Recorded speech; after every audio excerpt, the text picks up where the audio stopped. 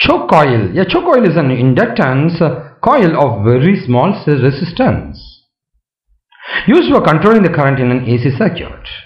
If a resistance is used to control current, there is a wastage of power due to Joule's heating effect in the resistance. On the other hand, there is no dissipation of power when a current flows through a pure inductor. The choke coil consists of a large number of turns of insulated copper wire wound over a soft iron core. A laminated core is used to minimize the eddy current losses. The inductive reactance offered by the coil is given by XL is equal to omega L. In the case of an ideal conductor, the current lags behind the EMF by a phase angle of pi by 2, as you know it.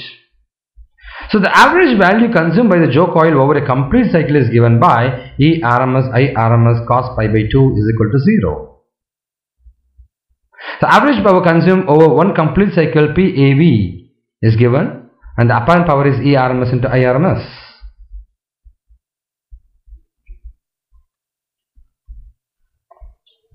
A choke coil of inductance L possesses a small resistance R. Hence, it may be treated as a series combination of an inductor and a small resistance R. So, PAV, the average of power, is equal to E RMS into I RMS cos phi. Cos phi can be replaced as R by root of R square plus omega square into L square, which is considered as the power factor.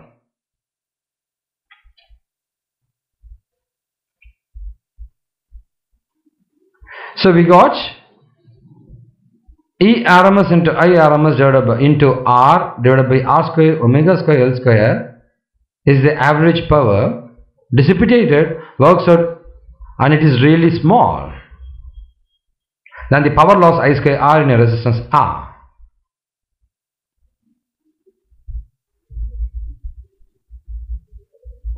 So chokes used in a low frequency AC circuit have an iron core so that the inductance may be large. These chokes are known as audio frequency choke. Whereas for the radio frequency, air chokes are used since a low inductance is sufficient. These are called radio frequency choke or high frequency chokes, and these are used in wireless receiver networks. Choke coils can be commonly seen in fluorescent tubes which work on alternating currents.